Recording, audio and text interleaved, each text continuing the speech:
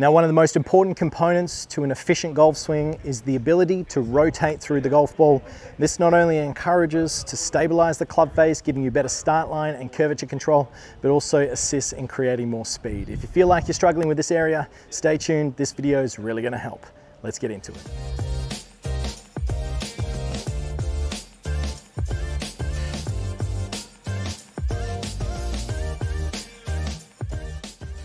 Welcome back to the channel, guys. Kerrod here at the Joondalup Resort. Before we get stuck in, as always, please go down below, click subscribe, click that little bell so you get notified of all the great content coming your way. Alrighty, in today's lesson, we're going to be talking about the importance of rotation coming into the golf ball and how you at home can improve your ability to do so. And I'm going to give you a great exercise understanding concept and feel of how to achieve that. So first of all, what is rotation? Well, as simple as possible. Today we're going to just be talking purely about the amount of body rotation at the moment of impact. Now, why would this be important? Well, golf is an athletic motion, and therefore to create the most amount of speed, power and efficiency, we need to allow our body to rotate towards our target. If you freeze frame the average recreational golfer at the moment of impact, you'll tend to see the body stalled out, stop. Their body will be facing the ball at impact. This causes a chain reaction where the arms have been bunching up. Now, aside from grip and club face orientation, which can cause your body to stall out in an attempt to square the face, assuming those are in order, what we're going to be looking at today is purely on just how to encourage your body to rotate. If you're struggling with contact issues and you're struggling with start line and curvature, well then this could be the key that you're looking for to improve the quality of your ball striking. So let's show you a reference relative to what we would see with the average recreational golfer at a little bit of a faster speed. They would make their backswing, and as they come in, their body would tend to stall out, jump up, get quite close, and you can see I've run out of room, my arms have bunched up. Now, the professional would be quite different. They would then move into the golf ball, their hips would clear, their shoulders slightly behind, their arms lengthening and long, and then they would finish to a tall, complete position post-impact. So that's obviously what we're looking for, not this square, straight on, bunched up look that you see too many golfers find themselves in.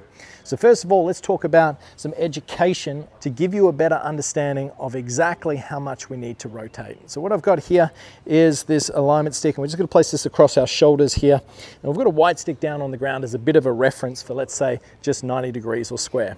So if I get to the top of my backswing here, assuming we've made a complete turn, and then I start making my move down towards the golf ball, as I start down, my hips are going to shift forward and begin to rotate. As I get to the moment of impact, we want to see these shoulders about 10 degrees open. So if we've got this yellow stick down on the ground, we wouldn't match these up. It would be actually slightly open to that point. Not only that, we can see that we've got a bit of tilt to our shoulders.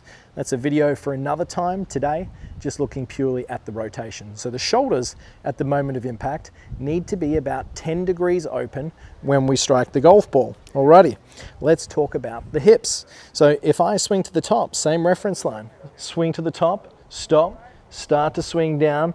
As my arms and everything moves into impact, we want to get these hips a little bit more open than the shoulders. We're looking for about 30 degrees of rotation for maximum efficiency and power as we come in and strike the golf ball. So when you're working on encouraging this feeling, well, you can do a simple little exercise like this. You can place a stick between your hips.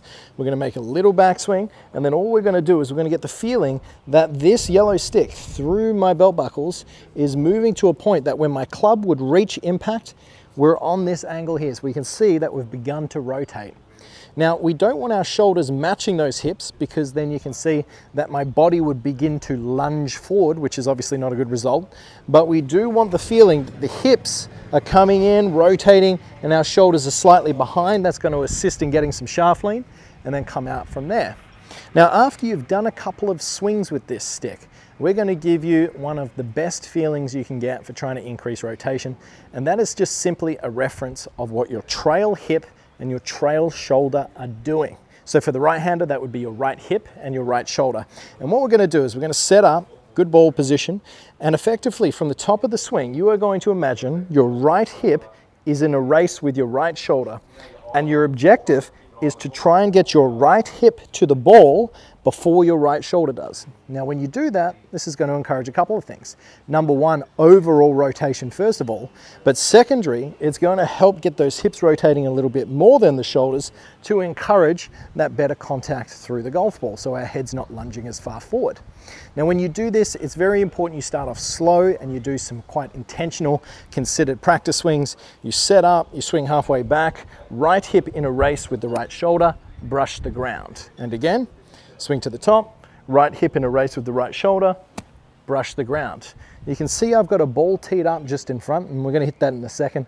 But when you do your practice swings, you want to make sure that you're trying to brush the ground pretty much right where you would want to in regards to where the ball would be lying. So when you do this, it really gives you that good feel of getting those hips moving how we would like. The opposite, obviously, when we come back to square, if our hips weren't rotating as much, I've got no room, so my arms bunch up, and that causes those contact issues.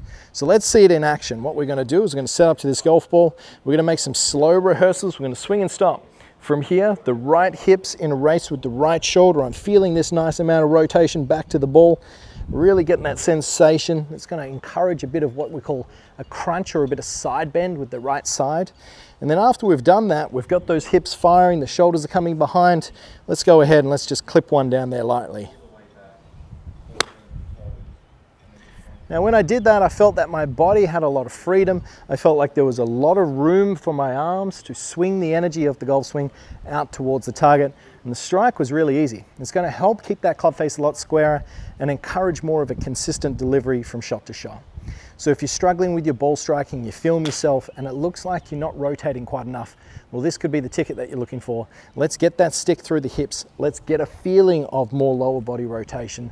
The more you do this exercise, the better. And then once you've done that, go ahead, go down to the range and get that sensation of that trail hip working earlier towards the golf ball than the trail shoulder. Work on brushing the ground, do a couple of practice swings, and then go ahead and hit the ball. So I hope you've enjoyed today's video. As always, if you haven't already, please go down, click subscribe, click that little bell. But until next time, I'm Kerrod. Thanks for watching.